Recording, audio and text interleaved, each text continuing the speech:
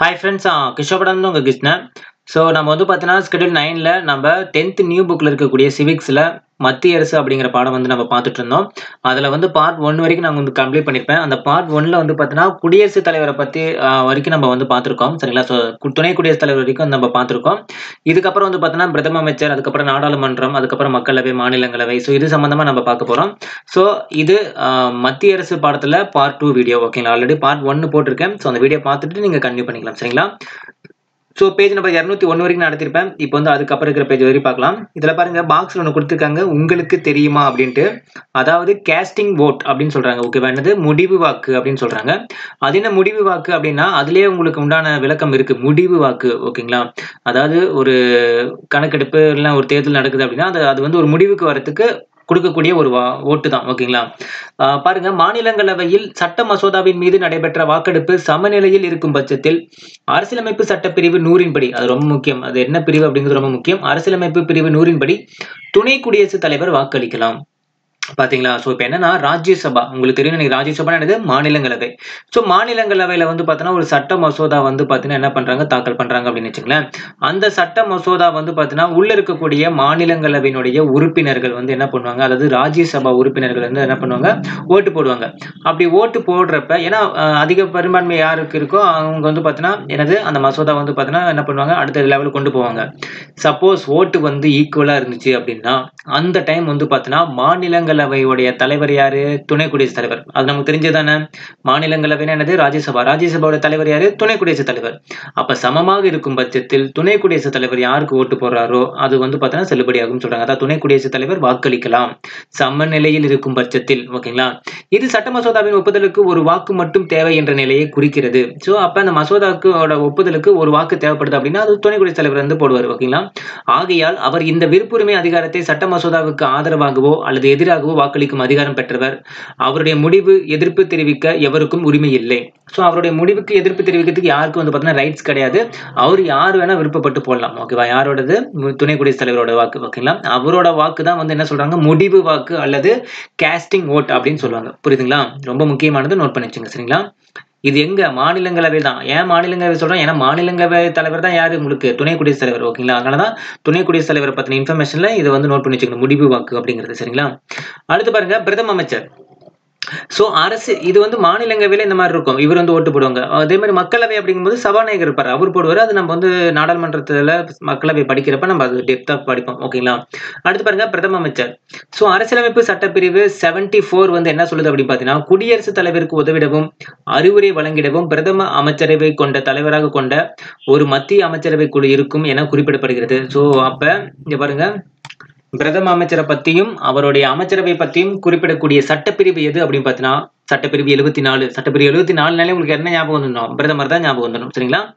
அதுக்கப்புறம் பாருங்க, குடியரசுத் தலைவர் அமைச்சரவை வழங்கும் அறிவுரையை மறுபரிசீலனை செய்ய சொல்லலாம். சோ குடியரசுத் தலைவர் வந்து பாத்தீங்கன்னா அமைச்சரவை வழங்கும் அறிவுரையை மறுபரிசீலனை செய்ய சொல்லலாம். அதுனா அமைச்சரவை வந்து பாத்தீங்கன்னா ஒரு சில இதெல்லாம் வந்து அறிவுரை கொடுப்பாங்க, அது வந்து மறுபரிசீலனை வந்து பாத்தீங்கன்னா குடியரசுத் தலைவர் வந்து பண்ணலாம்னு சொல்றாங்க. ஆனால் மறுபரிசீலனைக்கு பின்னர் அந்த அறிவுரையின் படி அவர் நடந்து கொள்ள கடமைப்பட்டவர் ஆவார். ஓகேங்களா? சோ ஒரு மறுபரிசீலனை கொடுக்குறாரு அப்படின்னா குடியரசுத் தலைவர், அதுபடி வந்து பாத்தீங்கன்னா பிரதமர் வந்து பாத்தீங்கன்னா நடந்துக்கிறதுக்கு அவர் கடமைப்பட்டவர் அப்படின்னு சொல்றாங்க.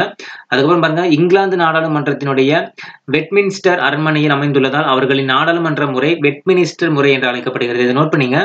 இங்கிலாந்தின் நாடாளுமன்றம் வெஸ்ட்மின்ஸ்டர் அரண்மனையில் அமைந்துள்ளதால் அவர்களுடைய நாடாளுமன்ற முறை வெஸ்ட்மினிஸ்டர் முறை என்று அழைக்கப்படுகிறது. இது வந்து எக்ஸ்ட்ரா பாயிண்ட்ஸ் பிராக்கெட்ல கொடுத்திருக்காங்க, இதை நோட் பண்ணீங்க. நான் வேணா என்ன பண்றேன், ஹைலைட் பண்ணிடுறேன். சரிங்களா? ஓகே. ஒரு சிலர் சொல்லியிருந்தீங்க சார், நீங்க டிஃப்ரெண்ட் கலர்ல ஹைலைட் பண்றதுனால டைம் வேஸ்ட் ஆகுதுன்னு சொல்லியிருந்தீங்க. ஸோ இருந்தாலும் வந்து நீங்க அது டிஃபரன்சியேஷன் பண்ணி பார்க்கறது கொஞ்சம் ஈஸியா இருக்கும் அப்படிங்கிறதுக்காக தான். சரிங்களா? அடுத்து பாருங்க, இந்தியாவினுடைய பிரதம அமைச்சர் பதவியானது வெஸ்ட்மின்ஸ்டர் அரசியலமைப்பு ஜனநாயக முறையிலிருந்து ஏற்றுக்கொள்ளப்பட்டது. இதை நோட் பண்ணீங்க. இந்த பாயிண்ட் ரொம்ப முக்கியம். இன்டைரக்டா வந்து பாத்தீங்கன்னா உள்ள கொடுத்திருக்காங்க. ஓகேவா? இந்தியாவினுடைய பிரதம அமைச்சர் பதவியானது வெஸ்ட்மின்ஸ்டர் அரசியலமைப்பு ஜனநாயக முறையிலிருந்து ஏற்றுக்கொள்ளப்பட்டது. ஓகேவா? அந்த கொஸ்டின்ஸ் வந்து கேட்பாங்க. ஓகேவா? எந்த ஜனநாயக முறையில் வந்து ஏத்துக்கிட்டாங்க அப்படின்னு கேட்பாங்க. சோ வெஸ்ட்மின்ஸ்டர் அரசியலமைப்பு ஜனநாயக முறை. ஓகேங்களா? யாரோட பதவி, எந்த பதவி, பிரதம அமைச்சர் பதவி. ஓகேங்களா? அடுத்து பாருங்க, மக்களவையினுடைய பெரும்பான்மை கட்சியின் தலைவரை பிரதம அமைச்சராக குடியரசுத் தலைவர் நியமிக்கிறார்.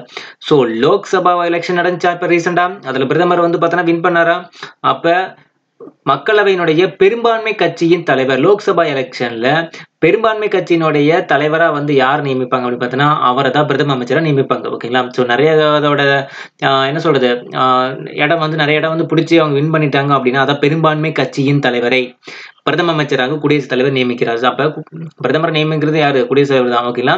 மற்ற அமைச்சர்களை பிரதமர் ஆலோசனையின்படி குடியரசுத் தலைவர் நியமிக்கிறார். ஸோ பிரதமரை நியமிக்கிறது யாருன்னு பார்த்தோன்னா குடியரசுத் தலைவர். மற்ற அமைச்சர்களை பிரதம அமைச்சரின் ஆலோசனைப்படி குடியரசுத் தலைவர் நியமிக்கிறார். ஓகேங்களா? அது பாருங்க, அதாவது அமைச்சருடைய ஆலோசனைப்படி தான். ஓகேங்களா? பிரதம அமைச்சருடைய ஆலோசனைப்படி தான் அமைச்சரவையெல்லாம் வந்து என்ன பண்றாரு? குடியரசுத் தலைவர் நியமிக்கிறார். ஓகேங்களா?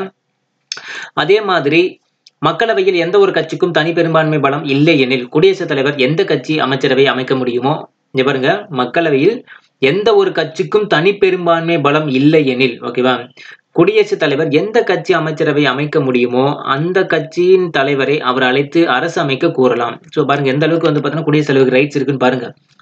மக்களவையில எந்த ஒரு கட்சிக்கும் தனி பெரும்பான்மை இல்லை. ஓகேவா? அந்த தனி பெரும்பான்மை பலம் வந்து இல்லை அப்படிங்கிற பட்சத்துல குடியரசுத் தலைவர் என்ன பண்ணலாம்னா எந்த அமைச்சரவையை வந்து அமைக்கிறதுக்கு முடியுமோ அந்த கட்சியை கூப்பிட்டு என்ன பண்ணலாம்னா அவங்களுக்கு அந்த வாய்ப்பு கொடுக்கலாம் அப்படின்னு சொல்றாங்க. ஓகேங்களா? புரியுதுங்களா? ஓகே. குடியரசுத் தலைவர் அமைச்சர்களுக்கு பதவி பிரமாணமும் ரகசிய காப்பு பிரமாணமும் செய்து வைக்கிறார். பிரதம அமைச்சர் மற்றும் மற்ற அமைச்சர்களுடைய ஊதியங்களையும் படிகளையும் நாடாளுமன்றம் நிர்ணயிக்கிறது. இதை நோட் பண்ணீங்க. பிரதம அமைச்சர் அதுக்கு கீழே இருக்கக்கூடிய அமைச்சர்கள் இவங்களுடைய ஊதியம், படிகள், அதுக்கப்புறம் சலுகைகள் எல்லாமே வந்து பாத்தீங்கன்னா பார்லிமெண்ட் தான் நிர்ணயிக்குது. ஓகேவா? அதே மாதிரி நாடாளுமன்ற உறுப்பினராய் இல்லாதவர்கள் கூட அமைச்சராக நியமிக்கப்படலாம். இங்க பாருங்க, ஒரு அமைச்சரா நியமிக்கப்படணும் அப்படின்னா அவங்க வந்து பாத்தீங்கன்னா ஒரு எம்பியா இருக்கணும்னு அவசியம் கிடையாது. ஓகேங்களா? ஆல்ரெடி நாடாளுமன்றம், மக்களவை, மாநிலங்களவைக்கு ஸ்கிரிப்ட் பேஸ் பண்ணி நம்ம வீடியோஸ் கொடுத்துருக்கோம். பாக்குறவங்க அதை பார்த்துட்டு இதை பாருங்க.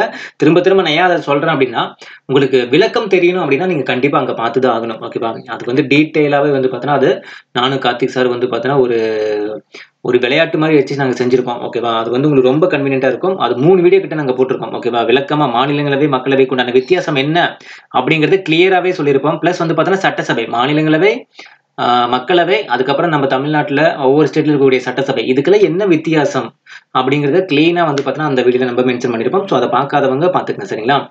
அதுக்கப்புறம் பாருங்க, ஆனால் அவர் 6 மாதங்களுக்குள் நாடாளுமன்றத்திற்கு தேர்ந்தெடுக்கப்படுதல் வேண்டும். அமைச்சரவர்கள் தனிப்பட்ட முறையிலும் ஒட்டுமொத்தமாக மக்களவைக்கு பொறுப்புடையவர்கள் அவர். ஸோ இதை நோட் பண்ணி வச்சுங்க.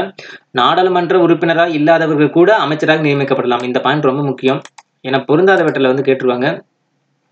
இதுல வந்து எது ஹைலைட் பண்ணிருக்கணும் அதெல்லாம் வந்து பாத்தீங்கன்னா மறக்கக்கூடிய இன்ஃபர்மேஷன், அதனாலதான் வந்து ஹைலைட் பண்ணிருக்கேன். மத்ததெல்லாம் வந்து பாத்தீங்கன்னா ஓரளவே நீங்க தெரிஞ்சுக்கணும். ஓகேவா? அப்ப ஒரு அமைச்சரா நியமிக்கப்படணும் அப்படின்னா அவங்க எம்பியா இருக்கணும்னு அவசியம் கிடையாது. ஓகேங்களா? ஒரு பார்லிமெண்ட்ல எம்பியா இருக்கணும்னு அவசியம் கிடையாது. எம்பி இல்லாதவங்க கூட அமைச்சரா என்ன பண்ணலாம்? நியமிக்கப்படலாம். ஆனால் அவர் 6 மாதங்களுக்குள் நாடாளுமன்றத்துக்கு தேர்ந்தெடுக்கப்பட வேண்டும். ஓகேவா? அது 6 மாசத்துக்குள்ள அவங்க என்ன பண்ணணும்? எம்பியா வந்து பார்த்தா நாடாளுமன்றத்துல இருந்துடணும். ஓகேங்களா? அமைச்சர்கள் தனிப்பட்ட முறையிலும் ஒட்டுமொத்தமாகவும் மக்களவைக்கு பொறுப்புடையவர்கள் அவர். ஓகே, இது நம்ம தெரிஞ்சதான். அடுத்து இந்திய பிரதமர்களுடைய பட்டியல். இதுவரை நான் உங்களுக்கு கொடுக்குறேன்னு சொல்லியிருந்தேன், மறந்தே போயிட்டேன். நான் ஆல்ரெடி நான் வீடியோ போட்டுட்டேன். அந்த லிங்க் செட் பண்ணிட்டேன். நான் வீடியோ போடுறதுக்கு, அதாவது பிரதமர் அமைச்சருடைய லிஸ்ட், அப்புறம் குடியரசுத் தலைவரோட லிஸ்ட், துணை குடியரசுத் தலைவரோட லிஸ்ட் வித் ஷார்ட்கட்டோட வந்து பார்த்தீங்கன்னா ஸ்டோரி மாதிரி கிரியேட் பண்ணி நான் போட்டிருக்கேன். அது உங்களுக்கு நான் ஷேர் பண்ணலாம்னு தான் நான் மறந்தே போயிட்டேன். பிடிஎஃப்ல ரெடி பண்ணிட்ட லிங்க் வச்சு உங்களுக்கு அடுத்த வீடியோ நான் உங்களுக்கு ஷேர் பண்ணிடுறேன். சரிங்களா? பிரதம அமைச்சருடைய செயல்பாடுகளும் கடமைகளும். அரசியலமைப்பு சட்டப்பிரிவு 78 ஆல்ரெடி சொல்லியிருந்தேன். ஓகேவா? பிரதம அமைச்சர்னாலே உங்களுக்கு என்ன வரும்? உங்களுக்கு 74 இந்த இடத்துல கொடுத்து பாருங்க. குடியரசுத் தலைவருக்கு உதவிடவும் அறிவுரை வழங்கவும் பிரதம அமைச்சரை கொண்ட ஒரு மத்திய அமைச்சரவை குழு இருக்கும் என குறிப்பிடுகிறது. ஓகேவா? அதாவது மத்திய அமைச்சரவை வந்து பாத்தீங்கன்னா, அதாவது பிரதமருடைய தலைமையில ஒரு மத்திய அமைச்சரவை குழு இருக்கும் அப்படிங்கறத பத்தி எந்த ஆர்டிகல் சொல்லுது பாத்தீங்கன்னா ஆர்டிகல் நம்பர் 74. ஓகேங்களா? இதுவே ஆர்டிகல் நம்பர் 78 என்ன சொல்லுதுன்னா பிரதம அமைச்சருடைய கடமையை பத்தி சொல்லுது. 74க்கும் 78க்கு எனக்கு புரியல சார். ஒண்ணு இல்லப்பா, 74ங்கிறது பிரதம அமைச்சர்னு ஒரு பதவி இருக்குது அப்படின்னு சொல்றதுக்கு தான் 74. 78 பிரதம அமைச்சருடைய கடமைகளை லிஸ்ட் அவுட் பண்றதுக்கு தான் இந்த 78. ஓகேங்களா? அதுதான் சொல்றாங்க இந்த இடத்துல. அதாவது கிருஷ்ண இருக்கிறான் இந்த டீச்சிங் பொசிஷனுக்கு கிருஷ்ண இருக்கணும் அப்படின்னா அது வந்து 74. 78ங்கிறது கிருஷ்ண என்னென்னலாம் வந்து நடத்தணும் அப்படிங்கிறது 78. இருக்கணுங்கிறது வேற, அவங்க இருக்கும்போது என்னென்ன வேலையெல்லாம் செய்யணுங்கிறது வேற. ஓகேவா? அதுக்கான வித்தியாசம் தெரிஞ்சுக்கங்க. கடமையை பத்தி சொல்றதா வந்து பாத்தீங்கன்னா என்னது 78. ஓகேவா? சோ பிரதம அமைச்சர்களின் நிலையை அறிந்து அவர்களுக்கு அரசின் பல்வேறு துறைகளை ஒதுக்கீடு செய்வார். தான் தலைமை வகிக்கும் அமைச்சரவை கூட்டத்தில் தேதி, நிகழ்ச்சி நிரல் குறித்து முடிவு செய்வார். ஓகே, பிரதம அமைச்சரவையுடைய தலைவர் ஆவார். ஓகேவா? அது நமக்கு தெரிஞ்சுதான். பிரதம அமைச்சர் தான் அமைச்சருடைய தலைவர். மற்றவர்கள் அரசின் துறைகளை பகிர்ந்து கொள்ளும் சக அமைச்சர்கள். ஓகேவா? மற்றவங்க வந்து பாத்தீங்கன்னா அரசினுடைய துறைகள். ஓகேவா? அரசினுடைய துறைகள் என்னது? பாதுகாப்புத்துறை, சமூகத்துறை, அதுக்கப்புறம் வந்து சுகாதாரத்துறை, ஓகேவா, உணவுத்துறை, இந்த மாதிரி என்ன பண்ணுவாங்க, சுற்றுலாத்துறை, இந்த மாதிரி பிரிச்சுப்பாங்க, அவ்வளவுதான். ஓகேங்களா. அதுக்கப்புறம் கேபினெட் கூட்டம் நடைபெறாத பொழுது பிரதம அமைச்சர் தனது மூத்த சகாக்கள் 2 அல்லது 3 இயல்பாக கலந்தோசிக்கலாம். ஓகேவா. பிரதம அமைச்சர் பல்வேறு துறைகளையும் பணிகளை மேற்பார்வையிடுவார். இதெல்லாம் வந்து பாத்தீங்கன்னா பிளா பிளா தான். ஓகேவா. நீங்க வந்து என்னென்ன அவருடைய கடமைகள் அப்படிங்கிறது தெரிஞ்சு வச்சுக்கோங்க. ஓகேவா. பிரதம அமைச்சர் குடியரசுத் தலைவருக்கும் அமைச்சரவைக்கும் இடையே பாலமாக செயல்படுகிறார். இதை ஒரு கதையா படிச்சு வச்சுக்கோங்க. அதே மாதிரி சர்வதேச மாநாடுகளான காமன்வெல்த், அணிசேரா நாடுகளின் உச்சி மாநாடு, சார்க் நாடுகளுடைய மாநாடு ஆகியவற்றில் இந்திய நாட்டின் பிரதிநிதியாக பிரதமர் பங்கு கொள்கிறார். ஓகேவா. என்னதுல காமன்வெல்த், அணிசேரா உச்சி மாநாடு, சார்க் மாநாடு, இதெல்லாம் ரொம்ப முக்கியமான சர்வதேச மாநாடுகள். இதெல்லாம் வந்து பார்த்தோன்னா இந்திய நாட்டின் சார்பில் யார் வந்து பங்கேற்பாங்க அப்படின்னு பார்த்தோன்னா யாரு, பிரதமர் தான். சரிங்களா. ஓகே, இதெல்லாம் வந்து ஜஸ்ட் நீங்க தெரிஞ்சு வச்சுன்னா போதும், நோட் பண்ண தேவையில்ல இவ்வளோ பாயிண்டும். ஆனால் பார்க்கும்போது தெரிஞ்சுக்கணும் என்னென்ன அப்படிங்கிறது தெரிஞ்சுக்கணும். ஏன்னா கரண்ட் அஃபேர்ஸ் நீங்கள் படிக்கிறீங்களா, ஒரு சில இதெல்லாம் தெரிஞ்சு வச்சுக்கோங்க. அடுத்தது அமைச்சரவை குழு. தேர்தலுக்கு பின்னர் பிரதம அமைச்சருடைய ஆலோசனையின்படி குடியரசுத் தலைவர் அமைச்சரவையை நியமிக்கிறார். என்னது அமைச்சரவை குழுனா என்னது, பிரதமர் கீழே இருக்கக்கூடிய அமைச்சரவை. ஓகேங்களா. சோ தேர்தலுக்கு பின்னர் பிரதம அமைச்சரின் ஆலோசனையின்படி குடியரசுத் தலைவர் அமைச்சரவை நியமிக்கிறார். சில சமயங்களில் நாடாளுமன்ற உறுப்பினராக இல்லாதவர் கூட அமைச்சராக நியமிக்கப்படலாம். மேல கொடுத்திருக்க பாயிண்ட் தான் அதே ரிப்பீட்டடா கொடுத்திருக்காங்க, வேற ஒன்றும் கிடையாது. ஆனால் அவர் 6 மாதங்களுக்குள் நாடாளுமன்றத்தின் ஏதேனும் ஒரு அவைக்கு தேர்ந்தெடுக்கப்பட வேண்டும். மேல கொடுத்த அதே பாயிண்ட் தான் இங்க திரும்ப இது வரைக்குமே அதே பாயிண்ட் தான் கொடுத்திருக்காங்க. 6 மாதம், அதாவது எம்பியா இருந்துதான் அவர் வந்து பார்த்தோன்னா அமைச்சர் ஆகணும்னு அவசியம் கிடையாது. அமைச்சர் ஆகிட்டு கூட என்ன பண்ணலாம், 6 மாசத்துக்குள்ள அவர் எம்பி ஆயிடலாம். எந்த அவையில வேணா, ஒன்னு ராஜ்யசபாலையோ இல்ல லோக்சபா ஏதோ இல்ல, அவர் என்ன இருக்கணும், எம்பியா வந்து நியமிக்கப்பட்டிருக்கணும். ஓகே, அவ்வளவுதான். ஒட்டுமொத்த மக்களவை உறுப்பினர்களில் 15% மட்டுமே அமைச்சரவை உறுப்பினர்களாக இருத்தல் வேண்டும். இது பாருங்க, ஒட்டுமொத்த மக்களவை உறுப்பினர்களில் 15% அமைச்சரவை உறுப்பினர்களாக இருக்க வேண்டும். ஓகேவா. சோ ரொம்ப முக்கியமான ஒரு பாயிண்ட் நோட் பண்ணீங்க. ஓகேங்களா. ஒட்டுமொத்த மக்களவை உறுப்பினர்கள் மொத்தம் எத்தனை பேர், அதுல இருந்து 15% பார்த்தோன்னா அமைச்சரவை உறுப்பினர் இருக்குன்னு சொல்றாங்க. சரிங்களா. சோ அப்படி இருக்குதுன்னு எது சொல்லுது, இந்திய அரசியலமைப்பு சட்டம் வரையறுத்துள்ளதுன்னு சொல்றாங்க. அந்த 15% ரொம்ப முக்கியம். ஓகேவா. லோக்சபா உறுப்பினர்கள்ல 15% வந்து பார்த்தோன்னா அமைச்சரவை உறுப்பினர்களா இருக்கணும், அதாவது பிரதம அமைச்சர் உட்பட இருக்கணும் அப்படின்ட்டு என்ன சொல்றாங்க, அந்த அரசியலமைப்பு சட்டத்துல சொல்றாங்க. ஓகேவா. அந்த 15% நோட் பண்ணீங்க. அடுத்து மத்திய அமைச்சர்களின் வகைகள். மத்திய அமைச்சர்கள் வந்து 3 தரநிலைகள் இருக்காங்க. ஓகேவா. 3 தரநிலைகள் இருக்கிறாங்க. ஒன்னு வந்து பாத்தீங்கன்னா கேபினெட் ஆட்சிக்குழு அமைச்சர்கள், அதுக்கப்புறம் ராசாங்க அமைச்சர்கள், அதுக்கப்புறம் இணை அமைச்சர்கள். ஓகேங்களா. ரொம்ப முக்கியமானது நோட் பண்ணீங்க. கேபினெட் அமைச்சர்கள்னு ஒரு தனி இருக்கு, ராசாங்க அமைச்சர்கள்னு ஒரு தனி கேட்டகரி இருக்கு, அதுக்கப்புறம் இணை அமைச்சர்கள்னு ஒரு கேட்டகரி இருக்கு. ஓகேங்களா. இதை நான் வேற கலர்ல ஹைலைட் பண்ணி வச்சுக்கிறேன். ஓகேங்களா. இதையும் ஒரு எனக்கு ரொம்ப முக்கியமானதுனால சொல்றேன். நாளை கழிச்சு உங்களுக்கு நான் லைவ் டெஸ்ட் இருக்கிறப்ப கொஞ்சம் எனக்கு ஈஸியா போயிடும். ஓகே, இங்க பாருங்க, கேபினெட் ஆட்சிக்குழு அமைச்சர்கள், ராசாங்க அமைச்சர்கள், இணை அமைச்சர்கள். அப்ப 3 தரநிலைகள் என்ன பண்றாங்க, மத்திய அமைச்சர்கள் வந்து வகைப்படுத்துறாங்க. ஃபர்ஸ்ட் கேபினெட் அமைச்சர்கள் என்னன்னு கேட்டீங்கன்னா, நிர்வாகத்தினுடைய மையக்கருவை உருவாக்கும் மூத்த அமைச்சர்களின் முறைசாரா அமைப்பே கேபினெட் ஆகும். இதை நோட் பண்ணீங்க. ஓகே, நிர்வாகத்தினுடைய மையக்கருவை உருவாக்கும் மூத்த அமைச்சர்கள். அப்ப கேபினெட் அமைச்சர்கள் என்னது, சீனியர். ஓகேவா. சீனியர் அப்படிங்கிற ஞாபகம் வச்சுங்க. கேபினெட் அரசாங்கத்தினுடைய பாதுகாப்பு, நிதி, வெளியுறவு கொள்கை, உள்துறை ஆகியவற்றின் முக்கிய முடிவுகளை எடுக்குகிறது. சோ கேபினெட் அரசாங்கத்துடைய முக்கிய பங்கு, அந்த அமைச்சர்களுடைய முக்கிய பங்கு என்னன்னு பார்த்தா பாதுகாப்பு சம்பந்தமா, நிதி சம்பந்தமா, அதுக்கப்புறம் வெளியுறவு கொள்கைகள், உள்துறை ஆகியவற்றின் முக்கிய முடிவுகளை எடுக்கிறது. குடியரசுத் தலைவர் அவசர நிலையை பிரகடனம் செய்ய அமைச்சரவை பரிந்துரைக்கிறது. அரசியலமைப்பு சட்டத்தில் திருத்தங்கள் கொண்டு வர அமைச்சரவை ஒரு கருவியாக செயல்படுகிறது. சோ இது எல்லாமே கேபினெட் அமைச்சர்களுடைய ஒரு முக்கிய பங்கு தான். ஓகேவா. என்னென்ன, பாதுகாப்பு, நிதி, வெளியுறவு கொள்கை, இது ஒண்ணு, உள்துறை வரைக்கும். ஓகேங்களா. அதுக்கப்புறம் வந்து பாத்தீங்கன்னா அவசர நிலை. ஓகேவா. அவசர நிலை. அதுக்கப்புறம் வந்து பாத்தீங்கன்னா அரசியலமைப்பு சட்ட திருத்தங்கள். அந்த கீ பாயிண்ட் பண்ணி நோட் பண்றேன். ஓகேவா. அதுக்கப்புறம் நிதி மசோதாவான அமைச்சரவையில் இருந்து தொடங்கும் பின்னர் பரிந்துரையுடன் மக்களவை அறிமுகப்படுத்தப்படும். அப்ப நிதி மசோதா. ஓகேவா. நிதி மசோதா அதெல்லாம் உங்களுக்கு கீவேர்டு ஞாபகம் வந்து டக்குன்னு. ஓகேவா. இதெல்லாம் கேபினெட் அமைச்சர்களுடைய பங்கு. ஓகேவா. அடுத்து பாத்தீங்கன்னா அரசாங்கத்தின் வெளியுறவு கொள்கை வேலையை பார்த்துட்டோம். ஓகேங்களா. அதுக்கப்புறம் என்ன இருக்கு, சர்வதேச உடன்படிக்கைகள், அதையும் நீங்க நோட் பண்ணிக்கணும். ஓகேவா. சர்வதேச உடன்படிக்கைகளுக்கு எல்லாமே வந்து பொறுப்பு யாருன்னு பார்த்தீங்கன்னா இந்த கேபினெட் அமைச்சர்கள் தான். சர்வதேச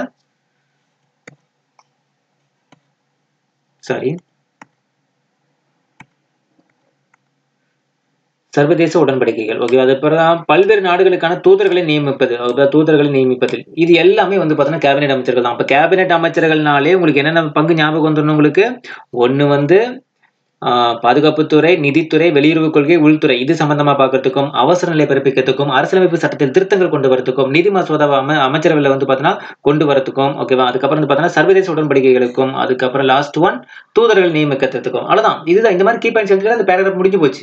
புரியுதுங்களா? உட்காந்து பலபலன்னு உட்காந்து பேராகிராஃப் எழுதிட்டு உட்காந்து கூடாது. அந்த கீவேர்டு ஞாபகம் வச்சுக்கணும். அவ்வளவுதான். ஓகேங்களா? அடுத்து பாருங்க ராசாங்க அமைச்சர்கள். ராசாங்க அமைச்சர்களுடைய பங்கு என்ன அப்படின்னு பாத்தீங்கன்னா, இது நான் லைவ் டெஸ்ட்ல கேட்பேன் நானு. ஓகேவா? என்ன கேட்பேன்? கேபினெட் அமைச்சருடைய முக்கிய பங்கு என்ன லிஸ்ட் அவுட் பண்ணுங்கன்னு சொல்லி உட்காந்து நீங்க டைப் பண்ணணும். ஓகேங்களா? இந்த 6 பாயிண்ட்டுமே டைப் பண்ணிருக்கணும். ஓகேங்களா? ஓகே, அடுத்தது ராசாங்க அமைச்சர்கள். அமைச்சரவை குழுவினுடைய 2வது வகையினரே ராசாங்க அமைச்சர்கள் ஆவர். அவர்கள் தங்களுக்கு ஒதுக்கப்பட்ட துறைகளின் பொறுப்பு அமைச்சர்களாக செயல்படுகிறார்கள். ஓகேவா? அப்ப ராசாங்க அமைச்சர்களாலே என்ன வரும் உங்களுக்கு? பொறுப்பு அமைச்சர்கள். இந்த கீவேர்டு ரொம்ப முக்கியம். ஓகேவா? பொறுப்பு அமைச்சர்னாலே ராசாங்க அமைச்சர்கள் தான். ஆனால் அழைப்பை விடுத்தால் மட்டுமே இவர்கள் அமைச்சரவை கூட்டத்தில் கலந்து கொள்வார்கள். சோ இவங்களுக்கு வந்து பாத்தீங்கன்னா மேலோட்டம் பொறுப்பு நடந்து அவங்களுக்கு ஒரு சின்ன சின்ன பொறுப்பு கொடுத்திருப்பாங்க. ஓகேவா? அது வேற. கேபினெட் அமைச்சர்கள் மெயினா இருக்கிறவங்க. ஓகே, பொறுப்பு அமைச்சர்கள் வந்து சைடா சப்ஸ்டிடியூட் மாதிரி. ஓகேவா? அவங்க வந்து தேவைப்படும் மட்டும் என்ன பண்ணிப்பாங்க? அமைச்சரவை கூட்டத்துக்கு கூப்பிடுவாங்க. அதுக்கப்புறம் அவங்க கலந்துக்கிட்டா போதுமானது. சரிங்களா? அடுத்தது இணை அமைச்சர்கள். அமைச்சரவையில் 3வதாக இணை அமைச்சர்கள் உள்ளனர். கேபினெட் அமைச்சர்கள் ராசாங்க அமைச்சர்களுக்கு ஒப்படைக்கப்பட்ட கடமைகளை செயலாற்றுவதில் இவர்கள் உதவி புரிகின்றனர். அப்ப என்னன்னா, ஃபர்ஸ்ட் கேபினெட் அமைச்சர்கள், அதுக்கு கீழே வந்து பாத்தீங்கன்னா என்னது, இப்ப ஒண்ணும் கிடையாதுப்பா. இப்ப நான் தான் முதலாளி கீழே சூப்பர்வைசர் கீழே தொழிலாளி. இது மாதிரி தான். ஓகேவா? ஃபர்ஸ்ட் முதலாளிங்கிறது கேபினெட் அமைச்சர், சூப்பர்வைசர்ங்கிறது வந்து பாத்தீங்கன்னா உங்களுக்கு ராசாங்க அமைச்சர், இணை அமைச்சர்கள் அப்படிங்கிறது பாத்தீங்கன்னா வேலை செய்யற தொழிலாளிகள். இந்த ஆர்டர் தான் கொடுத்திருக்காங்க இங்க. ஓகேங்களா? வேற ஒண்ணுமே கிடையாது. சோ என்னது, ஒப்படைக்கப்பட்ட கடமைகளை செயலாற்றுவதில், ஓகேவா, கடமைகளை செயலாற்றுவதில் இவர்கள் உதவி புரிகின்றனர். அவ்வளவுதான். அடுத்தது இந்திய நாடாளுமன்றம். பிரதமர் பார்த்துட்டோம், பிரதமருடைய அமைச்சரவை பார்த்துட்டோம், அமைச்சரவையில் கூடிய 3 பகுதியும் பார்த்துட்டோம், அந்த 3 பகுதிக்கு உண்டான விளக்கமும் பார்த்துட்டோம். நெக்ஸ்ட் ஒன் இந்திய நாடாளுமன்றம். இந்திய நாடாளுமன்றம் சம்பந்தமா இப்ப நான் என்ன பண்ண போறேன் பார்த்தீங்கன்னா, இங்க பாருங்க, இந்திய அரசியலமைப்பு சட்டம் 5, ஓகேவா? 5ல வந்து பாத்தீங்கன்னா 79 முதல் 122 வரை உள்ள சட்டப்பிரிவுகள். ஓகேங்களா? என்னது, இந்திய அரசியலமைப்பு சட்டம் பகுதி 5ல 79 முதல் 122 வரை உள்ள சட்டப்பிரிவுகள் வந்து பாத்தீங்கன்னா உங்களுக்கு என்ன சொல்லுது, இந்திய நாடாளுமன்றத்தை பத்தி சொல்லுதுன்னு சொல்றாங்க. இந்திய நாடாளுமன்றத்தினுடைய அமைப்பு, உள்ளடக்கம், ஆயுட்காலம், அலுவலர்கள், செயல்முறைகள், சிறப்பு சலுகைகள், அதிகாரங்கள் பற்றி குறிப்பிடுகிறதுன்னு சொல்றாங்க. ஓகேங்களா? அப்ப நாடாளுமன்றம் அப்படின்னாலே பகுதி 5 ஞாபகம் வந்துடணும். அதுக்கப்புறம் ஆர்டிகல் நம்பர் 79 இருந்து 122 வரைக்கும் நம்ம ஞாபகம் வச்சுக்கணும். கண்டிப்பா டிஎன்பிசில அடிக்கடி கேட்கக்கூடிய ஒரு கொஸ்டின். நாடாளுமன்றத்துடைய ஆர்டிகல் என்ன, பகுதி என்ன அப்படின்ட்டு. சரிங்களா? அதுக்கப்புறம் வந்து பாத்தீங்கன்னா இந்திய நாடாளுமன்றம் 3 பகுதிகளை கொண்டது. இந்திய நாடாளுமன்றம் 3 பகுதிகளை கொண்டது. அதுல என்னென்ன அப்படி பார்த்தா, 1 குடியரசுத் தலைவர், இன்னொன்னு ராஜ்யசபா, இன்னொன்னு லோக்சபா. ஓகேவா? குடியரசுத் தலைவர், ராஜ்யசபா, லோக்சபா. நாடாளுமன்றமானது மாநிலங்களவை என்னும் மேலவையும் மக்களவை என்னும் கீழவையும் கொண்டுள்ளதால் இவை ஈரவை சட்டமன்றம் என்று அழைக்கப்படுகிறது. அப்ப நாடாளுமன்றத்தை என்ன சொல்றாங்க? ஈரவை சட்டமன்றம் சொல்றாங்க. ஓகேவா? ஏன்னா மேலவை ஒண்ணு இருக்கு, கீழவை ஒண்ணு இருக்கு. அதாவது மாநிலங்களவை, மக்களவைன்னு 2 இருக்கு. அதனால இது வந்து என்ன சொல்றாங்க? ஈரவை சட்டமன்றம். ஏன்னா 2வே இருக்கனால ஈரவை சட்டமன்றம் அப்படின்னு சொல்றாங்க. சரிங்களா? இதுல இப்ப என்ன பார்க்க போறோம்? மாநிலங்களவை, அதுக்கப்புறம் வந்து பாத்தீங்கன்னா மக்களவை. இது 2மே நான் இப்ப என்ன பண்ண போறதில்ல, நடத்த போறது கிடையாது. ஏன் நடத்த போறதில்ல? ஆல்ரெடி நான் இதுக்கான விளக்கங்கள் டெப்தாவே கொடுத்திருக்கேன். இதுல இருக்கக்கூடிய ஒவ்வொரு பாயிண்ட்ஸுமே விளக்கம் கொடுத்திருக்கேன். ஓகேங்களா? ஏன்னா அந்த வீடியோ வந்து பாத்தீங்கன்னா நானும் கார்த்திக் சாரும் எடுத்த பாத்தீங்கன்னா அந்த வீடியோ மொத்தம் மாநிலங்களவை தனியா ஒரு வீடியோ போட்டிருக்கேன், மக்களவை தனியா ஒரு வீடியோ போட்டிருக்கேன். ஓகேவா? அந்த 2 வீடியோவுமே வந்து பாத்தீங்கன்னா இதுல இருக்கக்கூடிய ஒவ்வொரு பாயிண்ட்ஸையும் எக்ஸ்பிளைன் பண்ணி ஸ்கிரிப்ட் பேஸ் பண்ணி போட்டிருக்கோம். உங்களுக்கு தெரியல அப்படின்னா கீழே வந்து டிஸ்கிரிப்ஷன் லிங்க் கொடுத்திருக்கேன், 2 லிங்க். அதை கிளிக் பண்ணுங்க. ஒன்னு மாநிலங்களவைக்கு உண்டான லிங்க், இன்னொன்னு மக்களவைக்கு உண்டான லிங்க். இல்லையா, ஓவரால் லிங்க் நான் பிளேலிஸ்டோட லிங்க் நான் கீழே கொடுக்குறேன் டிஸ்கிரிப்ஷன்ல. அதை கிளிக் பண்ணீங்க அப்படின்னா ஒரு 15 வீடியோ வரும். அந்த 15 வீடியோல மாநிலங்களவை சம்பந்தமா ஒரு வீடியோ இருக்கும், மக்களவை சம்பந்தமா ஒரு வீடியோ இருக்கும். அந்த 2 வீடியோ கம்பல்சரி பாத்துருங்க. உங்களுக்கு ஈஸியா ரொம்ப ரொம்ப அற்புதமா உங்களுக்கு புரியும். அந்த 2 வீடியோ மட்டும் பாத்துட்டீங்கன்னா. ஓகேவா? ஏன்னா கான்செப்ஷன் அது தெரியாம நீங்க வேற எந்த பாடம் படிச்சா உங்களுக்கு புரியாது. இதுல இருக்கக்கூடிய ஒவ்வொரு வார்த்தையும் உங்களுக்கு வந்து புரியாது. ஓகேங்களா? ஏன்னா இங்க பாருங்க, ஃபார் எக்ஸாம்பிள் பாருங்க, இந்த இடத்துல உங்களுக்கு பாருங்களேன், வேற என்ன இருக்கு இந்த இடத்துல,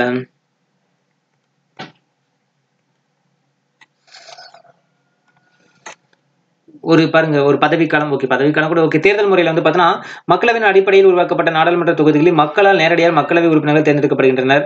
அதுக்கப்புறம் வந்து பாத்தீங்கன்னா இது ஓகே, இது மக்களால் தேர்ந்தெடுக்கப்படுறாங்க. ஆனா மாநிலங்களவை வந்து பாத்தீங்கன்னா ஒரு வித்தியாசமா கொடுத்திருப்பாங்க தேர்தல் முறையை. ஓகேவா?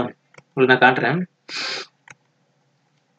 இங்க பாருங்க மறைமுக தேர்தல்பாங்க. அப்படின்னா மறைமுக தேர்தல்னா என்ன அப்படிங்கிறத தெரிஞ்சுக்கணும். ஓகேவா? அதுக்கப்புறம் பிரதிநிதித்துவ முறை அப்படின்னு சொல்லுவாங்க. அப்படின்னா என்னன்னு நம்ம தெரிஞ்சுக்கணும். ஓகே. நிரந்தர அவைன்னா சொல்லுவாங்க. அப்படின்னா என்னன்னு தெரிஞ்சுக்கணும். இது எல்லாத்துக்கும் உண்டான விளக்கம் அதுல நாங்க கொடுத்திருக்கோம்.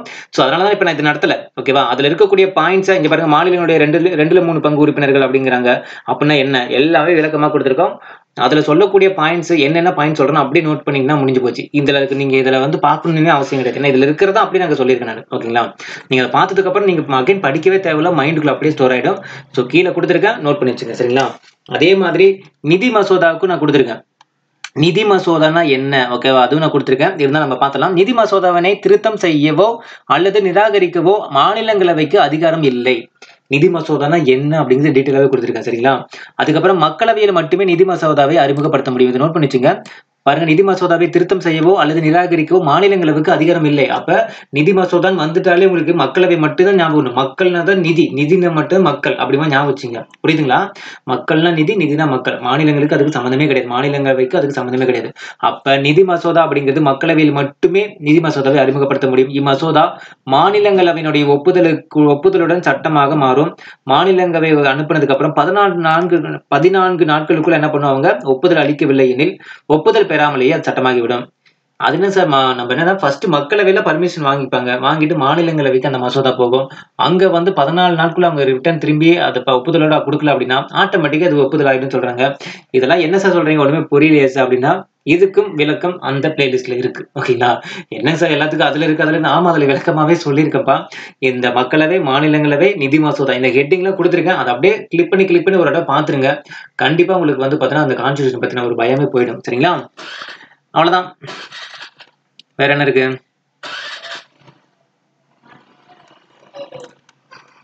சபாநாயகரை பத்தி அதுல சொல்லியிருக்கேன் நானு. ஓகேங்களா? சபாநாயகரை பத்தி சொல்லியிருக்கேன். அதே மாதிரி தமிழகத்திலிருந்து நாடாளுமன்றத்துக்கு தேர்ந்தெடுக்கப்படும் உறுப்பினர்கள், இதையும் நான் சொல்லியிருக்கேன். ஓகேங்களா? இப்ப நான் டைரக்டா எங்க வர போறேன் அப்படின்னு பாத்தீங்கன்னா இந்திய அரசின் தலைமை வழக்கறிஞர் இந்த சாப்டருக்கு வர போறேன் நான். ஓகேங்களா? ஓகே, செக் பண்ணிக்கிறேன்.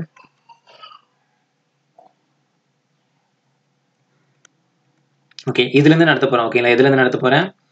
இந்திய அரசினுடைய தலைமை வழக்கறிஞர். எதுக்காக சார் அதுல இருந்து எடுக்க போறீங்க அப்படின்னா ஆல்ரெடி நான் இதெல்லாம் நடத்திட்டேன். அதனாலதான் வந்து இதுல இருந்து எடுத்துட்டு போறேன். ஓகேங்களா? இந்திய அரசினுடைய தலைமை வழக்கறிஞர். ஓகேங்களா? நான் இதெல்லாம் விட்டுருக்கணும். அதுக்குண்டானது நான் பிளேலிஸ்ட்ல கொடுக்குறேன். அந்த வீடியோ பார்த்துட்டு தயவு செஞ்சு நோட்ஸ் எடுங்க. டைரக்டா புக்ல எடுக்காதீங்க, ஒண்ணுமே புரியாது. டைரக்டா புக்ல எடுக்காதீங்க, ஒண்ணுமே புரியாது. சரிங்களா? ஓகே.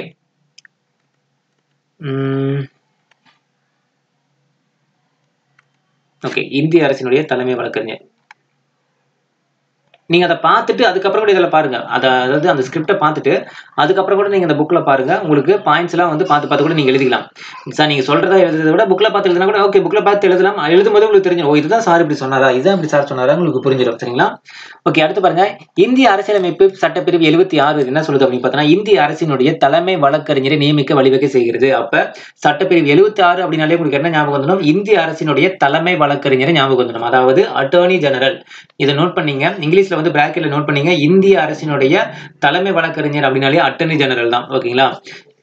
அதுக்கப்புறம் வந்து பாத்தீங்கன்னா இவர் நாட்டின் உயர்ந்த சட்ட அதிகாரி ஆவார். இவர் குடியரசுத் தலைவரால் நியமிக்கப்படுகிறார். ஓகேவா? அதே மாதிரி இது ரொம்ப முக்கியம். ஓகேவா? நாட்டினுடைய உயர்ந்த சட்ட அதிகாரி, அதாவது சென்ட்ரல் கவர்மெண்ட்டுக்கு, அதாவது இந்தியாவுக்குன்னே ஒரு வக்கீல் இருப்பாங்கல்ல, அவங்க தான் வந்து பார்த்தோன்னா யாரு? தலைமை வழக்கறிஞர் சொல்றாங்க. இந்திய அரசினுடைய தலைமை வழக்கறிஞர். சார் இப்ப தமிழ்நாட்டினுடைய தலைமை வழக்கறிஞர் யார் சார் சொல்லுவாங்க அப்படின்னு பார்த்தீங்கன்னா அது advocate general. தமிழ்நாடுனா advocate general, இந்தியனா attorney general. அவ்வளவுதான், முடிஞ்சு போச்சு. ஓகேவா? ரெண்டுமே வந்து நம்ம கண்டிப்பா விளக்கங்களோட படிச்சுதான் ஆகணும். சரிங்களா? இவர் வந்து குடியரசுத் தலைவரால் நியமிக்கப்படுகிறார். யாரு? இந்திய அரசினுடைய தலைமை வழக்கறிஞர் வந்து பாத்தீங்கன்னா யாரால் நியமிக்கப்படுகிறார்? குடியரசுத் தலைவரால். ஓகேவா? அதே மாதிரி உச்சநீதிமன்ற நீதிபதியாக தேவையான தகுதிகளை இவரும் கொண்டிருக்க வேண்டும் சொல்றாங்க. ஓகேவா? உச்சநீதிமன்ற நீதிபதி ஆகிறதுக்கு என்னென்ன தகுதி இருக்கணுமோ அந்த தகுதி எல்லாம் இவருக்கு இருக்கணும். யாருக்கு? இந்த அட்டர்னி ஜெனரல் சொல்லக்கூடிய இந்திய அரசினுடைய தலைமை வழக்கறிஞருக்கு அந்த இதுல இருக்கணும். அப்பதான் அந்த போஸ்டிங் கொடுப்பாங்க உங்களுக்கு. ஓகேங்களா? இவர் இந்திய குடிமகனாக இருக்க வேண்டும். அதாவது ஏதாவது ஒரு உயர்நீதிமன்றத்தில் 5 ஆண்டுகள் நீதிபதியாகவோ அல்லது உயர்நீதிமன்றத்தில் 10 ஆண்டுகள் வழக்கறிஞராகவோ அல்லது குடியரசுத் தலைவரின் பார்வையில் மேம்பட்ட சட்ட வல்லுநராகவோ இருத்தல் வேண்டும். என்ன சொல்றாங்க? ஒரு ஹைகோர்ட்ல 5 வருஷம் வேலை செஞ்சிருக்கணும்னு சொல்றாங்க. ஓகேங்களா? எனது நீதிபதியா இருந்திருக்கணும்னு சொல்றாங்க.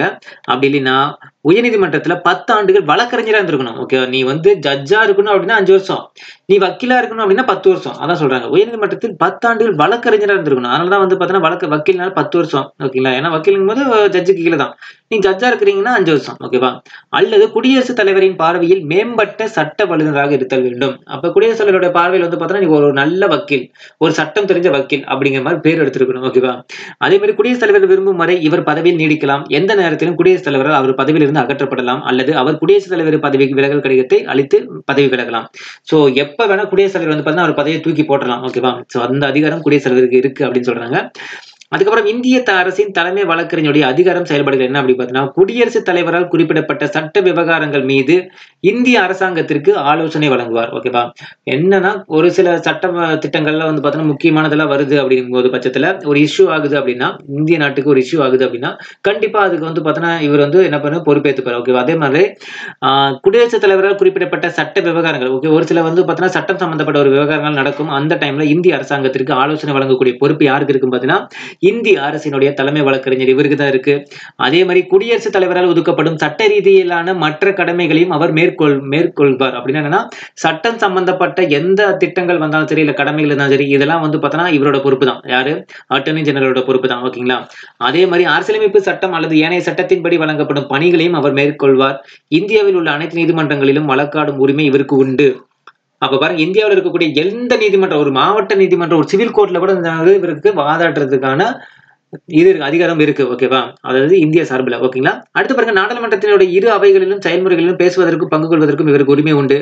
நாடாளுமன்றத்தின் இரு அவையின் கூட்டத்திலோ அல்லது எந்த ஒரு கூட்டுக்குழு கூட்டத்திலோ வாக்களிக்கும் உரிமை இன்றி உறுப்பினராக இவர் இடம்பெறுவார். ஓகேவா? சோ இவர் வாக்களிக்க மாட்டாரு, ஆனால் வந்து உறுப்பினரா இருப்பாரு அப்படின்னு சொல்றாங்க. ஓகே, எந்த ஒரு கூட்டுக்குழு கூட்டத்திலோ அல்லது ஒரு அவையினுடைய கூட்டத்திலோ இவர் இருக்கிறதுக்கான வாய்ப்புகள் இருக்கு. ஆனா அவர் வாக்களிக்க மாட்டார். அவ்வளவுதான். ஓகேவா? அதுக்கப்புறம் நாடாளுமன்ற உறுப்பினர் ஒருவருக்கு கிடைக்கக்கூடிய அனைத்து சலுகைகளையும் சட்ட விலக்களிப்புகளையும் இவரும் பெறுகிறார். ஓகேவா? ஒரு நாடாளுமன்ற உறுப்பினருக்கு என்னெல்லாம் கிடைக்குமோ, அதாவது ஒரு எம்பி, ஒரு பார்லிமெண்டோட எம்பிக்கு என்னெல்லாம் சலுகை இருக்கோ, என்னெல்லாம் வந்து பாத்தீங்கன்னா அவருக்கு பெனிஃபிட்ஸ் இருக்கோ, அது எல்லாமே இவருக்கு இருக்கு அப்படின்னு சொல்றாங்க. ஓகேங்களா? ஆனா அந்த நாடாளுமன்றத்துல அவர் வந்து அந்த அவையில வந்து கலந்துக்கலாம். ஆனா அவர் வந்து பாத்தீங்கன்னா ஏதாவது அதுல ஒரு தேர்தல் நடக்குது, மறைமுக எலெக்ஷன் நடக்குது அப்படின்னா அதுல வந்து ஓட்டு போட முடியாது. ஓகேங்களா? அவருக்கான தகுதி அது கிடையாது. நெக்ஸ்ட் ஒன், நீதித்துறை. நீதித்துறை அப்படின்னாலே உங்களுக்கு வந்து பாத்தீங்கன்னா உச்ச நீதிமன்றம், உயர் நீதிமன்றம், இது ரெண்டு தான் இதில் பத்தி பார்க்க போறோம். சோ மத்திய அரசாங்கத்தினுடைய 3வது அங்கம் என்ன அப்படின்னு பாத்தீங்கன்னா நீதிமன்றம் தான். ஓகேங்களா? குடிமக்களுடைய உரிமைகளையும் சுதந்திரத்தையும் பாதுகாப்பதில் நீதித்துறை முக்கிய பங்கு வகிக்கிறது. இந்திய அரசியலமைப்பு சட்டத்தின் விதிகள் பற்றிய பகுப்பாய்வு செய்வதிலும் விளக்கம் அளிப்பதிலும் இது முக்கிய பங்கு வகிக்கிறது. சோ இது நமக்கு தெரிஞ்சதுதான். அடுத்து உச்ச நீதிமன்றம் என்னன்னு பார்க்கலாம். உச்ச நீதிமன்றம் இந்திய அரசியலமைப்பின் சட்டத்தினுடைய பாதுகாவலன் தான் என்ன சொல்றாங்க, உச்ச நீதிமன்றம் சொல்றாங்க. இதை நோட் பண்ணீங்க. இந்திய அரசியலமைப்பு சட்டத்தினுடைய பாதுகாவலன், அதான் என்னது, உச்ச நீதிமன்றம். ஒரு நாட்டின் முதன்மை நீதிமன்றம், அதே மாதிரி முதன்மை நீதிமன்றம் இதுதான் உச்ச நீதிமன்றம் தான். சரிங்களா? அதே மாதிரி சுதந்திரமான ஒருங்கிணைந்த நீதி அமைப்பாக உச்ச நீதிமன்றம் நிறுவுவதற்கு நமது அரசியலமைப்பு வழிவகை செய்கிறது. சோ இது வந்து பார்த்தீங்கன்னா சுதந்திரமா இயங்கும். யாரோட கண்ட்ரோலே வந்து பார்த்தோன்னா, யாருடைய கட்டுப்பாட்டிலே வந்து பார்த்தோன்னா உச்ச நீதிமன்றம் இருக்காது. ஓகேங்களா? அதே மாதிரி ரெண்டுமே இருக்காது, உயர் நீதிமன்றம் இருக்காது, உச்ச நீதிமன்றம் ரெண்டுமே இருக்காது. சரிங்களா? அதே மாதிரி மத்திய மாநில அரசினுடைய சட்டமன்ற நிர்வாக பிரிவுகளிலிருந்து நீதித்துறை தன்னாட்சி பெற்று விளங்குகிறது. ஒருங்கிணைந்த நீதித்துறை என்பது நாடு முழுவதும் நீதித்துறையானது ஒற்றை அதிகார படிநிலையை கொண்டுள்ளதாகும். குடிமக்களுடைய உரிமைகளின் சுதந்திரத்தையும் பாதுகாப்பதில் நீதித்துறை முக்கிய பங்கு வகிக்கிறது. ஓகே, எல்லாம் இது தெரிஞ்சது தான். ஓகே, நீதித்துறை பத்தி கொஞ்சம் என்ன பண்ணிருக்காங்க, கொஞ்சம் என்னது பெருசா பில்டப் பண்ணி கொடுத்துருக்காங்க. அவ்வளவுதான், ஒண்ணும் கிடையாது. சரிங்களா? இந்த பிராக்கெட்ல இருக்கக்கூடிய ரொம்ப ரொம்ப முக்கியமான ஒரு இன்ஃபர்மேஷன், லாஸ்ட்ல நடந்த குரூப் 4 சரி, லாஸ்ட்ல நடந்த குரூப் 2லயும் சரி இந்த கொஸ்டின் கேட்டிருக்காங்க. புதுடில்லியில் அமைந்துள்ள உச்சநீதிமன்றம் 1950 ஜனவரி 28ஆம் நாள் கடைசியா நடந்த குரூப் 2 நான் என்ட்ரி கொஸ்டின் எடுத்து பாருங்க. இந்த கொஸ்டின் அப்படியே நச்சுன்னு கொடுத்துருக்காங்க. ஓகேங்களா?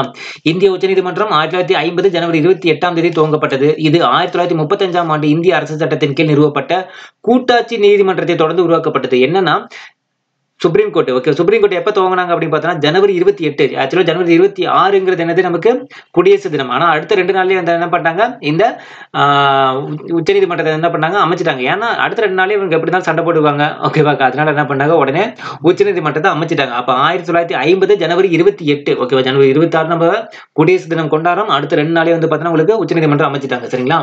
இது 1935ஆம் ஆண்டு இந்திய அரசியலமைப்பு சட்டத்தின் கீழ் உருவாக்கப்பட்ட கூட்டாட்சி நீதிமன்றம். ஓகேவா? 1935ல வந்து பார்த்தீங்கன்னா ஒரு சட்டம் இயற்றினாங்க. அதுபடி வந்து பார்த்தீங்கன்னா என்ன பண்ணாங்க, ஒரு கூட்டாட்சி நீதிமன்றம் ஒன்று அமைச்சாங்க. அந்த கூட்டாட்சி நீதிமன்றத்துடைய தொடர்ச்சி தான் இந்த உச்ச நீதிமன்றம் அப்படின்னு சொல்றாங்க. சரிங்களா? அது வந்து அடுத்த பாயிண்ட் அதை நோட் பண்ணீங்க. இதை வந்து நான் என்ன பண்ணிடுறேன், டிஃப்ரெண்ட் கலர்ல ஹைலைட் பண்ணிடுறேன். சரிங்களா?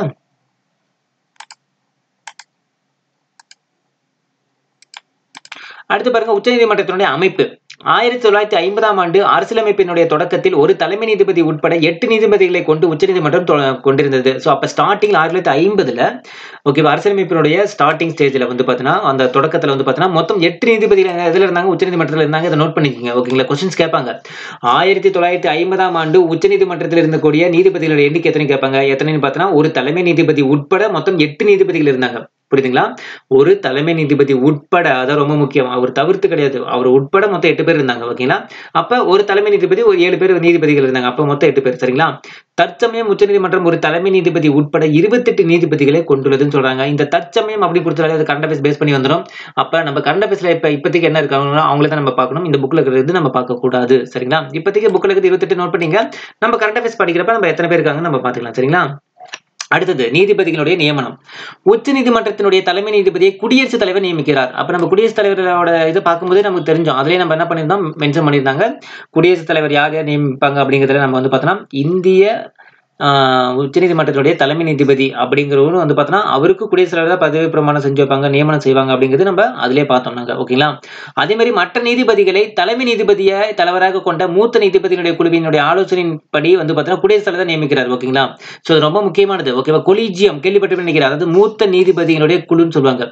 நிறைய பேர் கேட்டுருந்தீங்க சார் கொலிஜியம் என்ன. கொலிஜியம் என்னன்னா மூத்த நீதிபதிகள் இருக்கக்கூடிய ஒரு கமிட்டி தான் என்ன சொல்றாங்க, கொலிஜியம் சொல்றாங்க. ஒரு முக்கியமான ஒரு எமர்ஜென்சியான ஒரு நீதிமன்றத்துல நீதித்துறையில வந்து ஒரு இஷ்யூ போயிட்டு இருக்குன்னா அதுக்கெல்லாம் வந்து இவங்க தான் ஸ்டெப் எடுப்பாங்க. யாரு, இந்த கொலிஜியம் சொல்லக்கூடிய இந்த அமைப்பு தான், இந்த குழு தான் வந்து என்ன பண்ணுவாங்க, இந்த கமிட்டி தான் ஒரு ஸ்டெப் எடுப்பாங்க. சரிங்களா, சோ மற்ற நீதிபதிகளை தலைமை நீதிபதியை தலைவராக கொண்ட மூத்த நீதிபதிகளுடைய கொலிஜியம் ஆலோசனையுடன் குடியரசுத் தலைவர் நியமிக்கிறார். ஓகேங்களா, மற்ற நீதிபதி ஏன்னா உச்ச நீதிமன்றத்துடைய தலைமை நீதிபதி இருப்பாங்க, அதே மாதிரி நீதிபதிகள் இருப்பாங்கல்ல, அவங்களை நியமிக்கிறது யாருன்னு பார்த்தீங்கன்னா இந்த கொலிஜியம் அமைப்பினுடைய ஆலோசனைப்படி தான்.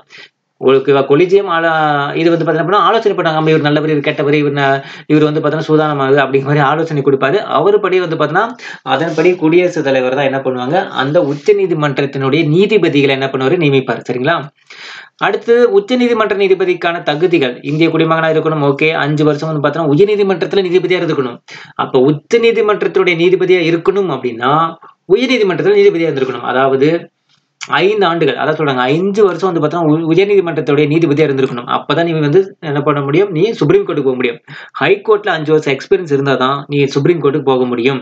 அதே மாதிரி 10 ஆண்டுகள் உயர்நீதிமன்றத்தில் வழக்கறிஞராக ஒர்க் பண்ணிருக்கணும். அப்ப வழக்கறிஞராலே அது கீழே அப்ப 10 வருஷம் டபுள் மடங்கு நம்ம ஒர்க் பண்ணணும். நீதிபதினா 5 வருஷம் தான். ஓகேவா, அதுக்கப்புறம் பாருங்க குடியரசுத் தலைவர் பார்வையில் சிறப்புமிக்க சட்ட வல்லுநராக இருத்தல் வேண்டும். அது ஓகே, அது நார்மலா சொல்றதுதான். அதுக்கப்புறம் தற்காலிக அடிப்படையில் உச்சநீதிமன்ற நீதிபதியில் நியமிக்க அரசியலமைப்பு சட்டம் வழிவகை செய்கிறது. தற்காலிக முறையில், அதாவது என்ன சொல்றாங்க, ஆட்காக் பேசிஸ் சொல்லுவாங்க. ஓகேவா, இந்த பாயிண்ட் நோட் பண்ணீங்க. அதே மாதிரி உச்சநீதிமன்றம் தலைமை நீதிபதி உட்பட இதர நீதிபதிகள் 65 வயது வரை பதவியில் நீடிப்பார். இதை நோட் பண்ணீங்க.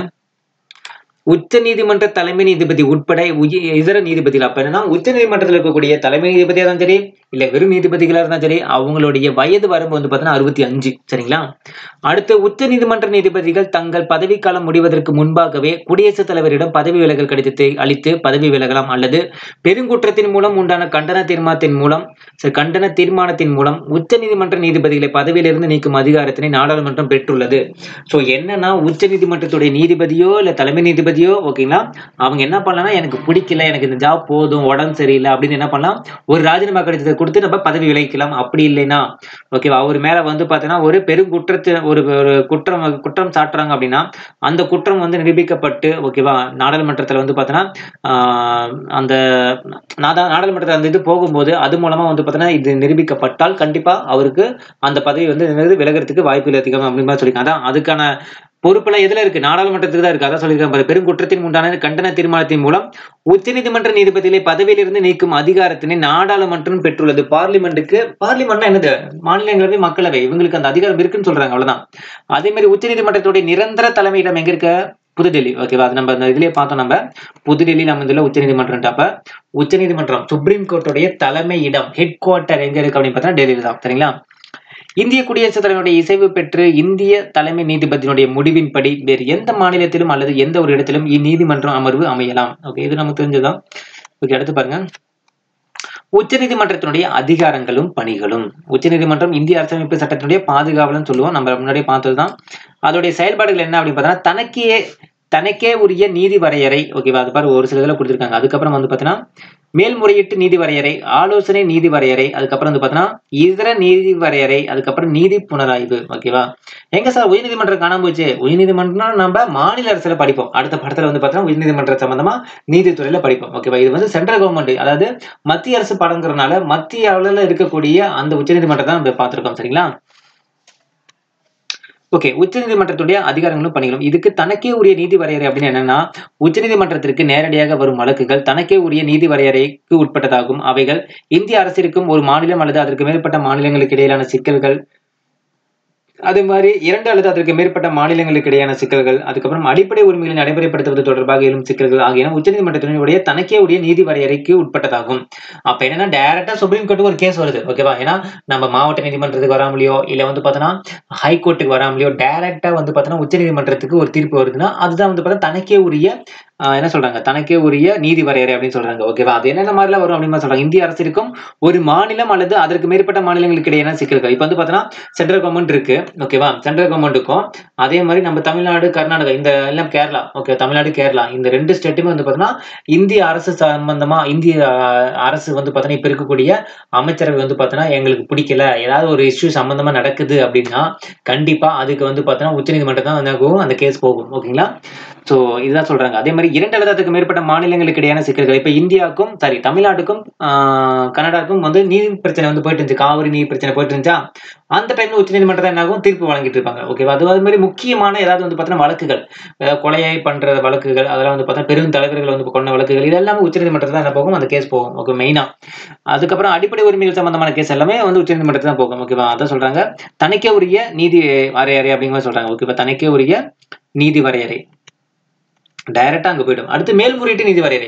உச்சநீதிமன்றமே நாட்டின் இறுதி மேல்முறையீட்டு நீதிமன்றமாகும். நீ வந்து சிவில் கோர்ட்ல ஒரு கேஸ் போடுற செல்லுல, மாவட்ட நீதிமன்றத்துல போடுற செல்லுல, ஹைகோர்ட்டுக்கு போடுற வந்து அங்கேயே தோத்துட்ட, கடைசியா உச்சநீதிமன்றம் வரைக்கும் நீ போலாம். நான் சொல்லுவேன் பாரு, நான் பாரு சுப்ரீம் கோர்ட் வரைக்கும் போலி உன்னை வந்து உள்ள தள்ளுல அப்படிம்பாங்க. அப்ப சுப்ரீம் கோர்ட் தான் கடைசி. ஓகேவா, அதுக்கப்புறம் எதுவுமே கிடையாது. அதான் வந்து கடைசி. அதுல என்ன தீர்ப்பு கொடுக்குறாங்களோ அதோட முடிஞ்சு போச்சு லைஃப். ஓகேங்களா, அதான் சொல்றாங்க. அதே மாதிரி மாநில உயர்நீதிமன்றங்கள் உரிமையியல், குற்றவியல், அரசியலமைப்பு வழக்குகள் மீதான தீர்ப்புகளுக்கு எதிரான மேல்முறையீட்டு வழக்குகளை உச்சநீதிமன்றம் விசாரிக்கின்றது. ஓகேங்களா, ஒரு மாநில நீதிமன்றத்தில் நடந்தாலோ இல்ல குற்றவியல், அரசியலமைப்பு வழக்குகள் சம்பந்தப்பட்டது, சிவில் அண்ட் கிரிமினல் வழக்குகள் வந்து சம்பந்தப்பட்டதா இருந்தாலோ எல்லாமே வந்து பார்த்தீங்கன்னா உச்சநீதிமன்றம் தான் என்ன பண்ணும், அதுக்கு உண்டான வழக்கை விசாரிக்கும். ஓகேங்களா, அதுக்கப்புறம் வந்து பாருங்க ஆலோசனை நீதி வரையறை. அதாவது பொது முக்கியத்துவம் வாய்ந்த எந்த ஒரு சட்டம் அல்லது உண்மை மீதான உச்சநீதிமன்றத்தினுடைய கருத்தினை பெற அரசியலமைப்பு சட்டம் குடியரசுத் தலைவருக்கு அதிகாரத்தினை வழங்குகிறது. இது என்ன சொல்றாங்க, ஆலோசனை நீதி வரையறை. அதாவது பொது முக்கியத்துவம் வாய்ந்த எந்த ஒரு சட்டம் அல்லது உண்மை மீதான உச்சநீதிமன்றத்தினுடைய கருத்தினை பெற அரசியலமைப்பு சட்டம் குடியரசுத் தலைவருக்கு, இப்ப ஏதாவது ஒரு முக்கியமான ஒரு இஷ்யூ போயிட்டு இருக்கு. ஓகேவா, இந்தியாவில் ஒரு முக்கியமா ஒரு இஷ்யூ போயிட்டு இருக்கு, ஒரு அவசர நிலையை வந்து பாத்தீங்கன்னா இது பண்ணணும், இல்ல ஒரு ஆலோசனை வாங்கணும் அப்படின்னா அந்த டைம்ல உச்சநீதிமன்றத்துல என்ன பண்ணிக்கலாம்னா குடியரசுத் தலைவர் வந்து பாத்தீங்கன்னா போய் என்ன பண்ணிக்கலாம், தலைவரே இந்த மாதிரி ஒரு பிரச்சனை போயிட்டு இருக்கு. ஓகேவா, இந்த மாதிரி இஷ்யூ போயிட்டு இருக்கு, இது எப்படி ஸ்டெப் எடுக்கலாம் அப்படின்ட்டு உச்சநீதிமன்ற தலைமை நீதிபதி கிட்ட குடியரசுத் தலைவர் கேட்பாங்க. அந்த கேட்கும் போது ஒரு சில ஆலோசனைகளை கொடுப்பாங்க பாத்தீங்களா, அதுதான் என்ன சொல்றாங்க, ஆலோசனை நீதி வரையறை. யாருக்கு, குடியரசுத் தலைவருக்கு. எதுக்கு கொடுக்குறாரு, நாட்டுல ஏதாவது பிரச்சனை போயிட்டு இருந்துச்சுன்னா என்ன பண்ணலாம், இது பண்ண அவருக்கு தெரியலன்னா அவரு உச்சநீதிமன்றத்தோட தலைமை நீதிபதி கிட்ட ஒரு ஆலோசனை வாங்கிக்கலாம். அப்ப ஆலோசனை கொடுக்குறாங்களா, உச்சநீதிமன்றம் ஒரு ஆலோசனை கொடுக்குறாங்களா குடியரசுத் தலைவருக்கு, அதுதான் ஆலோசனை நீதி வரையறைன்னு சொல்றாங்க. அடுத்தது என்னது, இதர நீதி வரையறை. ஓகேவா, உச்சநீதிமன்றம் கீழ்காணும் இதர அதிகாரங்களை பெற்றுள்ளது. அப்ப தனக்கே உரிய நீதி, அதுக்கப்புறம் வந்து பார்த்தீங்கன்னா இந்த மாதிரி மேல்முறையீட்டு நீதி, அதுக்கப்புறம் ஆலோசனை, அதுக்கப்புறம் வந்து பார்த்தீங்கன்னா இதர அது சம்பந்தமா இல்லாம எக்ஸ்ட்ரா. ஓகே, அதாவது மத்த நீதி வரையறை அப்படிங்கும்போது என்னன்னு பார்த்தீங்கன்னா உச்சநீதிமன்றம் பிறப்பிக்கும் ஆணை இந்தியாவின் அனைத்து பகுதியில் உள்ள நீதிமன்றங்களையும் கட்டுப்படுத்தும். இப்போ ஒரு ஆணை பிறப்பிக்கிறாங்க அப்படின்னா அது வந்து இந்தியாவில் இருக்கக்கூடிய அனைத்து பகுதியில் இருக்கக்கூடிய நீதிமன்றத்துக்கு அது பொருந்தும். ஓகேவா, இந்த மாதிரி ஒரு ரூல் கொண்டு வராங்க அப்படின்னா அவங்களுக்குள்ள நீதித்துறைக்குள்ள ரூல் கொண்டு வராங்க, உச்சநீதிமன்றம் கொண்டு வராங்கன்னா அது எல்லா நீதிமன்றத்துக்குமே பொருந்தும் அப்படிமா சொல்றாங்க. அதே மாதிரி குடியரசுத் தலைவருடைய ஒப்புதல் பெற்று நீதிமன்றத்தினுடைய பொதுவான செயல்முறைகள், வழிமுறைகளை ஒழுங்குபடுத்தும் விதிகளை உருவாக்க உச்சநீதிமன்றத்துக்கு அதிகாரம் இருக்கு. குடியரசுத் தலைவர்கிட்ட போயிட்டு உச்சநீதிமன்ற தலைமை நீதிபதி என்ன சொல்லுவாருன்னா, தலைவரே இந்த மாதிரி பண்ணிட்டு இருக்காங்க, இந்த மாதிரி பண்ணா கொஞ்சம் ஒழுக்கமா இருப்பாங்க எல்லா நீதிமன்றமும் அப்படின்னு சொல்லி உச்சநீதிமன்ற தலைமை நீதிபதி குடியரசுத் தலைவர்கிட்ட கேட்டு அந்த ஒப்புதல்படி என்ன பண்ணலாம், அவங்க அதை செயல்படுத்தலாம், ஒழுங்குபடுத்தும் விதிகளை உருவாக்கலாம். யாருக்கு, அவங்களுக்கு கீழே இருக்கக்கூடிய மற்ற நீதிமன்றத்துக்கு. ஓகேவா, அதாவது உயர்நீதிமன்றம், மாவட்ட நீதிமன்றம், சிவில் கோர்ட் இது எல்லாத்துக்கும் வந்து என்ன பண்ணலாம்னா ஒரு ஒழுங்குமுறை விதிகளை அவர் கடைபிடிக்கலாம். ஓகேவா? அதுக்கு அதிகாரம் அது வந்து அந்த ஆணை பிறப்பிக்கிறதுக்கு உச்சநீதிமன்றத்துக்கு என்ன இருக்கு? அதிகாரம் இருக்கு. அவங்க கீழ இருக்கக்கூடிய அந்த நீதிமன்றத்துக்கு ஆணை பிறப்பிக்கிறதுக்கு உச்சநீதிமன்றத்துக்கு அனுமதி இருக்கு. ஓகேங்களா? அதிகாரம் இருக்கு. அடுத்து நீதி புனராய்வு. ஒரு சட்டத்தினை அரசியலமைப்பு சட்டத்திற்கு முரணானது என அறிவிக்கும் அதிகாரம் உச்சநீதிமன்றத்திடம் உள்ளது. ஒரு சட்டத்தினை அரசியலமைப்பு சட்டத்திற்கு முரணானது என அறிவிக்கும் அதிகாரம் உச்சநீதிமன்றத்துக்கு உள்ளது. நீதி புனராய்வு அப்படிங்கிறது நிறைய இடத்துல கேள்விப்பட்டிருப்பீங்கன்னு நினைக்கிறேன். ஆனா அதுக்கான விளக்கம் நமக்கு தெரியாது. ஒண்ணும் கிடையாது. ஒரு சட்டம் கொண்டு வராங்க. ஓகேங்களா? ஒரு சட்டம் கொண்டு வராங்க. ஒரு கல்வி சட்டம் கொண்டு வராங்கன்னு வச்சுங்களேன். இல்ல ஒரு என்ன சட்டம்? இப்போ மோட்டார் வாகன சட்டம் அப்படின்றது ஏதோ ஒரு புது சட்டம், ஒரு திருநங்கைகள் சட்டம் ஏதோ கொண்டு வராங்க அப்படின்னா அந்த சட்டம் அரசியலமைப்பு சட்டத்திற்கு உட்பட்டு இல்ல. அரசியலமைப்பு சட்டத்தை இப்ப வாங்க என்னது குடியுரிமை திருத்த சட்டம் வருது. அந்த குடியுரிமை திருத்த சட்டம் வந்து பாத்தீங்கன்னா அரசியலமைப்புக்கு உட்பட்டு இல்ல அப்படிங்கிற பட்சத்துல ஒரு உச்ச நீதிமன்றம் என்ன பண்ணலன்னா அந்த அதை வந்து கேன்சல் பண்றதுக்கான அதிகாரம் யாருக்கு இருக்கு அப்படின்னு பார்த்தீங்கன்னா உச்சநீதிமன்றத்துக்கு இருக்கு. ஓகே, அந்த சட்டத்தை கேன்சல் பண்றதுக்கு உச்சநீதிமன்றத்துக்கு அதிகாரம் இருக்கு. அதான் சொல்றாங்க, ஒரு சட்டத்தினை அரசியலமைப்பு சட்டத்திற்கு முரணானது என அறிவிக்கும் அதிகாரம் உச்சநீதிமன்றத்துக்கு இருக்கு. இது நீதி புனராய்வு எனப்படும் அப்படின்னு சொல்றாங்க. அதாவது நீதிமன்ற மறு ஆய்வு அதிகாரம் அப்படின்ட்டு டீட்டெயிலா சொல்லுவாங்க. சோ தனிப்பட்ட நீதிமன்ற மறு ஆய்வு அதிகாரங்களை உச்சநீதிமன்றம் பெற்றுள்ளது. அதாவது மத்திய மாநிலங்களுக்கு இடையான பிரச்சனைகள், அதுக்கப்புறம் அரசியலமைப்பு சட்டத்தில் ஏற்படும் சந்தேகங்கள், கருத்து வேற்றுமைகளை விலக்கி தெளிவுபடுத்துதல், அடிப்படை உரிமைகளை பாதுகாத்தல், இது எல்லாமே வந்து பார்த்தீங்கன்னா உச்சநீதிமன்றத்துக்கு அந்த தகுதி இருக்குன்னு சொல்றாங்க. இதுதான் என்ன சொல்றாங்க, நீதி புனராய்வு. ஒரு சட்டம், ஒரு திட்டம் எது கொண்டு வந்தாலும் சரி, இல்ல ஒரு திருத்தம் எது கொண்டு வந்தாலும் அது அரசியலமைப்பு சட்டத்துக்கு உட்பட்டு இல்லாத பட்சத்துல அதை தெரிவிக்கும் அதிகாரம் யாருக்கு இருக்கு அப்படின்னு பார்த்தோம்னா உச்ச நீதிமன்றத்துக்கு இருக்கு. ஓகேங்களா?